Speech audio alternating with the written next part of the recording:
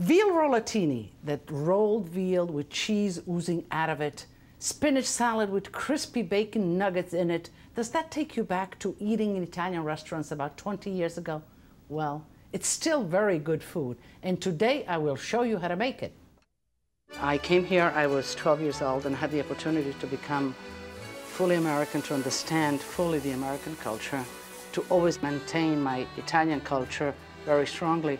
And I think what gives me the strength of communicating to you is that I have this passion for food, but I also have this understanding of two cultures, and I bring them together through food at our table. Che bellezza!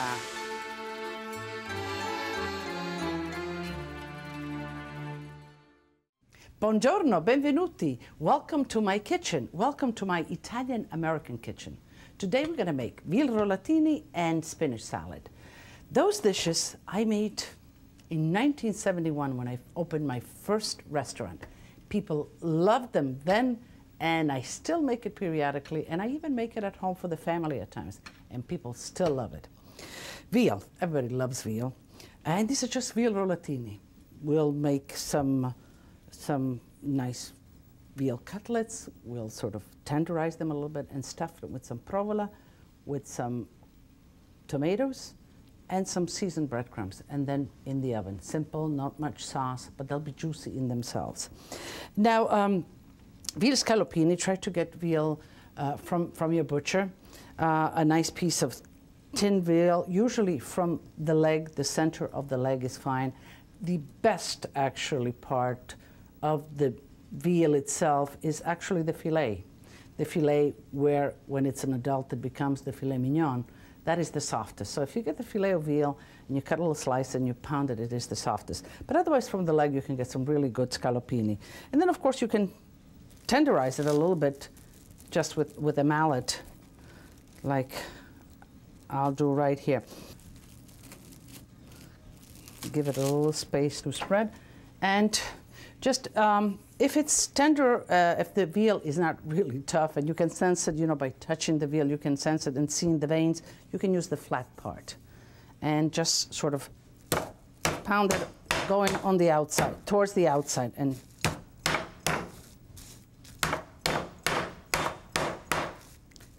well, it's a little tough. Let's go to the, once you begin to use the teeth, you might break the cellophane paper, and then you might have to change it each time.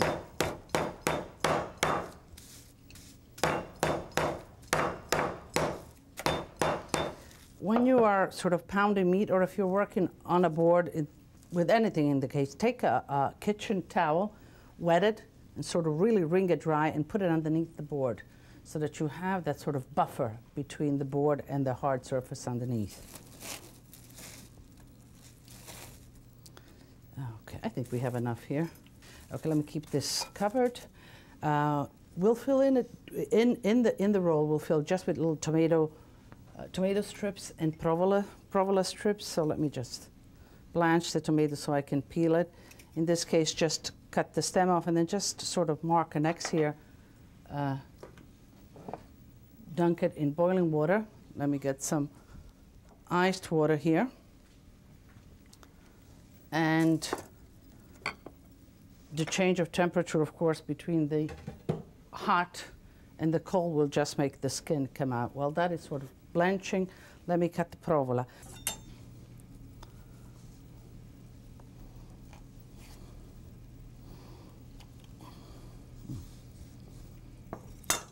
I'm going to fish out the tomato because the tomato is ready. So tomato, I'm going to just drop it in the ice water, and I'll get back to it later.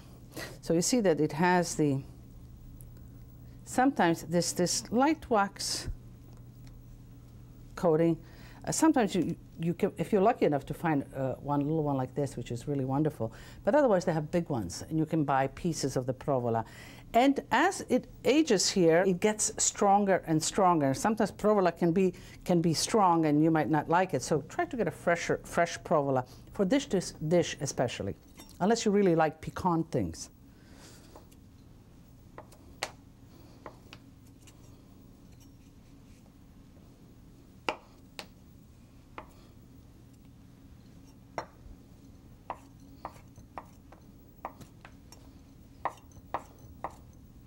So let's address the tomato.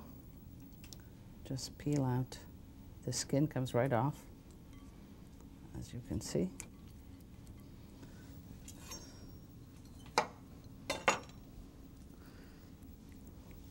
Let's clean the inside.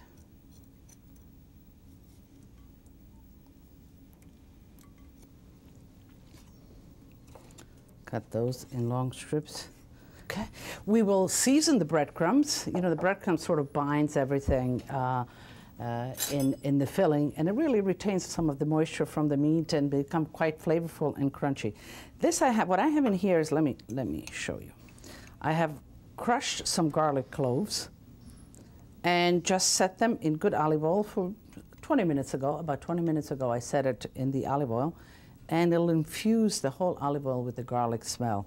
So this way, I don't have to put garlic in the breadcrumbs, but they'll be really permeated by the garlic flavor just by this infusion here. A little bit of salt. A little pepperoncino, I kind of like that. Parsley. I think we're going to need some more oil here. Okay. Now what I want is, let me get my hands in there so I'll get where I want quickly. See, I want just enough the bread to be seasoned with the oil and the parsley, but I don't want it wet. I don't want it soaking with the olive oil. A little bit of salt, I know it needs a little. Okay, and we're ready to assemble the veal. Okay, and I'm looking at it, you know, which way would I like it better? I'm going to roll it this way because this is sort of a wider piece, or maybe no, maybe I'll do it this way. So when I close it, it'll be closed all across rather than a small piece sticking out. Okay, a little bit of salt, and let's put the breadcrumbs, not too much, just enough. Some provola. Now we said we're going to roll it this way, right? 2 pieces of provola, 2 pieces of tomato, and we'll just, let me just cut this away so it's, okay. And this is the side. You might not even need the toothpick, but I'm just going to put a toothpick to hold it like that. And if it breaks a little bit, it's fine also. You know, in cooking, it comes all together. Now let me just prep what you want. A nice sort of baking pan. This is a good one, sort of a heavy, so you get the heat from the bottom because there's not going to be much sauce in it. Basically just the oil and the cheese itself. And the veal will cook through almost in a sort of almost a dry baking. It's not that usually roasting that you're used to with sauce, with juices, with this, with that. But it really comes out moist. I put the garlic here. I'm going to save some oil to just top it with.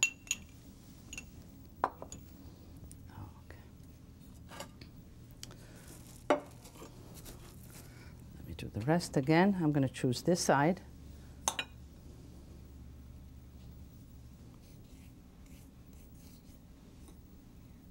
And you know, these breadcrumbs are so useful for many different things. Let's say that you have just a fillet of flounder or something. You just want to make a quick meal.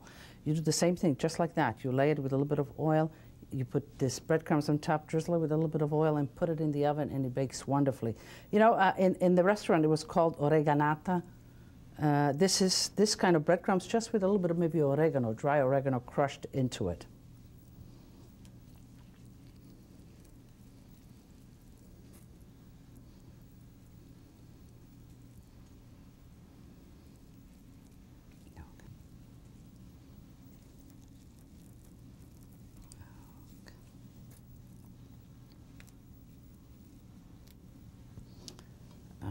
Right. Let me fix them up. You want heat to come all around, so we'll sort of not squeeze them in too much. Give it some space. Season it a little more.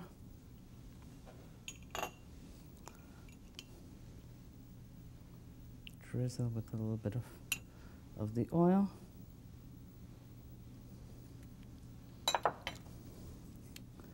Top it with the bread.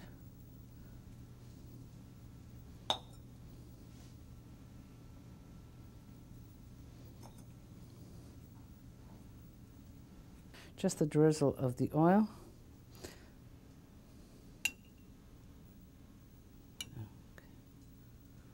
And we'll put this in a hot oven, in a 425-degree hot oven for about 20 to 30 minutes. Well, the rollatinis just came out of the oven nice and hot, so let's make this spinach salad and then let's enjoy. I've been cleaning the spinach salad. Let me just finish this last batch here. You know, when you make a salad and you wash it, it's important that it really sort of dries off and that you drain it in a sense, because it waters down your dressing, but also the dressing does not adhere to the salad. So if you have a spinner, that's fine, but sometimes what you can do is just you put a towel and you take your salad and you put it in, and let me show you actually. This has been sort of dried, but you do like this. And if you don't have a spinner, and you just go like this. My grandmother used to do this. And you continue doing it until it's done, and then you put it in your bowl. Okay, this is nice and dry. I have the pan going. It's a little hot, so I like nice sort of pieces. Some people like really small pieces of bacon. Some people like thick, like some of shoestring potatoes, you know, that kind of. I mean, whatever you know you enjoy, but I like a nice piece of bacon when I bite into my salad.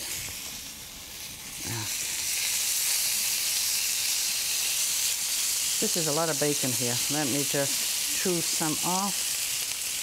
Yeah, I think that's enough.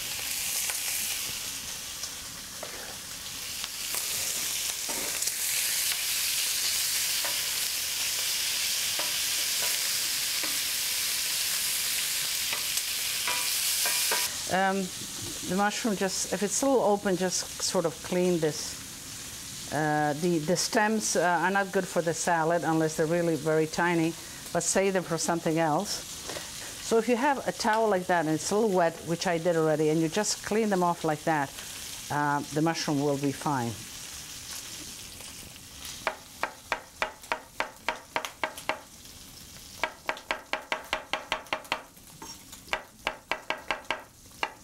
When you're cutting, I mean, the simplicity, just keep your fingers away, get your knuckles towards the knife, so that will sort of guide your knife not to go on your finger, so always like that with the knife. Okay, let me put that right in here.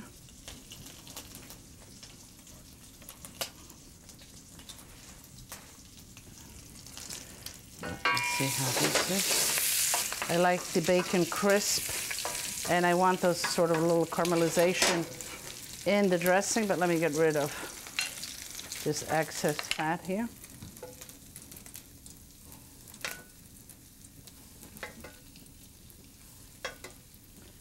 I mean, you can leave a little bit, but I kind of like to do it this way, then just add a little bit of the oil. I'm going to close the, okay, and add the vinegar right in here.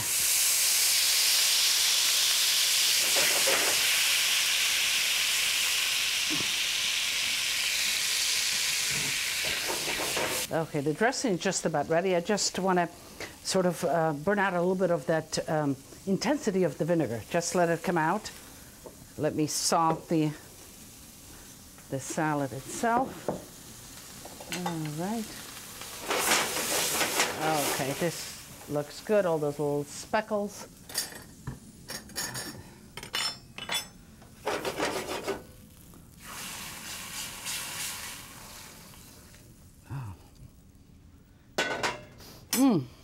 Great. Now, of course, you dress the salad the last minute because it is a warm dressing and because, you know, salad wilts anyway. That's why you wait for the rollatini. Let me just put a little bit of fresh pepper. You know, this salad sort of fell out of favor, but 20 years ago, it used to be such a big seller in the restaurants. I really liked it. I really like it, and I still serve it in my restaurants, you know, some versions of it. I serve one like that with shrimps, and it really becomes almost, you know, like a meal, a lunch, a full lunch meal.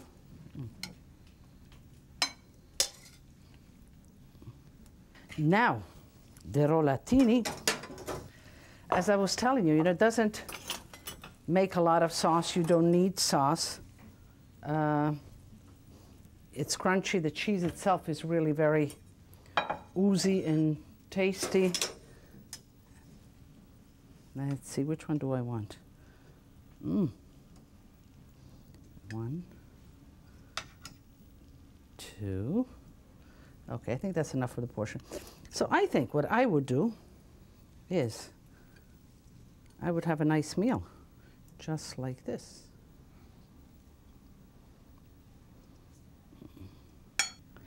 So here I am again at the difficult chore of tasting for you, but this looks wonderful.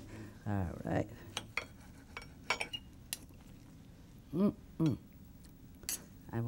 Let's see, I wanted to show you how it looks. It's moist, and the veal really remains moist. You think that sometimes, you know, just like this dry would dry out, but it doesn't. It really doesn't.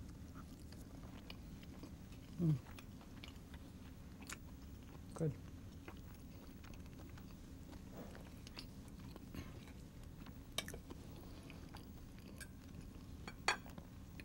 I'm enjoying it. And some spinach salad. Goes very well together. Because with the spinach salad, I like my spinach salad just with a little extra acidity. I know you're not supposed to talk with your mouth full, but I got to convey to you, as it happens. I like a little acidity in my spinach salad, so a little extra because of the bacon, and together really, really goes wonderful. And of course, a little sip of vino makes it all complete. Now, to make it complete, you would think dessert. But you know, Italians are not big dessert eaters. So, I'm going to show you how to make a cookie. A pignoli almond paste cookie. Very typical in Sicily specifically, where the almonds are the best. And that's going to be just the perfect ending to this dish. Pignoli cookies, biscotti di pignoli, wonderful cookies. Everybody, you've had them. Every Italian bakery has them. It's those little sort of rounds with all the pignoli nuts, and these are the pignoli nuts all over it. It's great because it's a cookie that's a flourless cookie. So what you need is almond paste to begin with, and I'm just opening a can of almond paste here. I opened both sides, and I'm just going to press it right out into the processor. Now these things are good. You know what you can use them for if you make raviolis or if you're cutting pasta. They make great, like cookie cutters. And it's nice because you have, you know, really something to. So when you're making those ravioli or whatever, or even cookies, they're great like this. Let me just break. So this is almond paste. It's just sugar and ground almonds and some egg whites. And the cookies ultimately are flourless. And they take an abundant amount of sugar, but that's, I guess, what makes them good. Egg whites, not the yolks. Save the yolks to make that pasta. And you have the can to cut the ravioli. So you're all ready to go.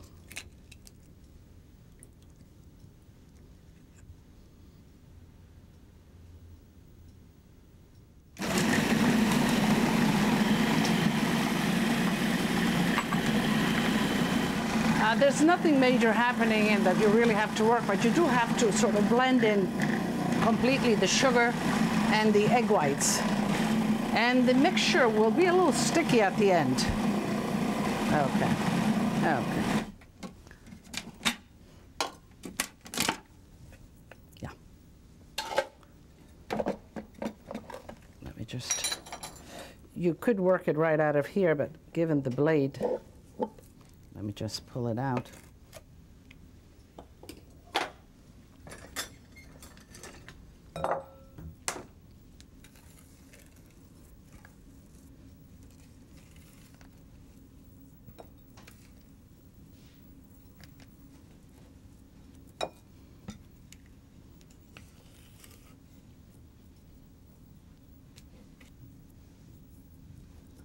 Ready to shape them.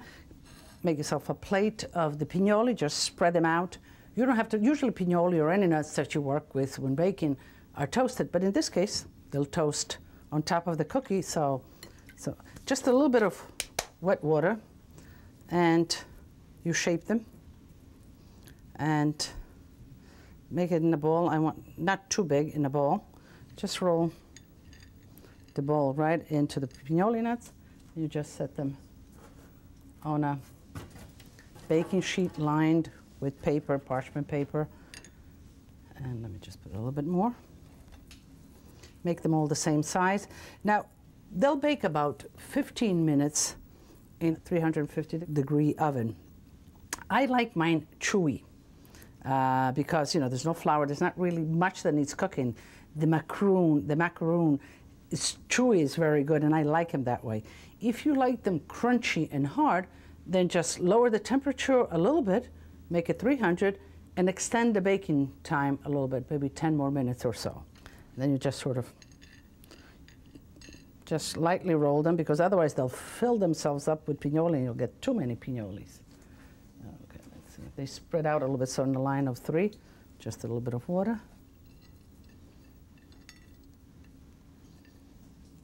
Okay, so let me finish this one. Okay, we finished the first tray, and you can continue making the rest, but we'll put it in the oven, a hot oven, and again, 350 degrees, and not too long, 15 minutes, and they become delicious and chewy, and that's the way I like them.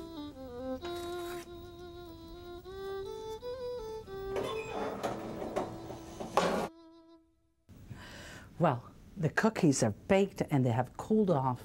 And you know, at my house, there's always so many people. But today is just you and me. And I'm just gonna sit down and relax, enjoy my rollatini, and then have one of these wonderful cookies. And I told you how I like them nice and chewy and exactly as they are.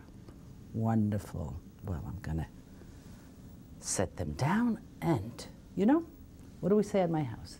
Tutti a tavola a mangiare. But it's not tavola today. You're in my kitchen, so tutti nella mia cucina a mangiare.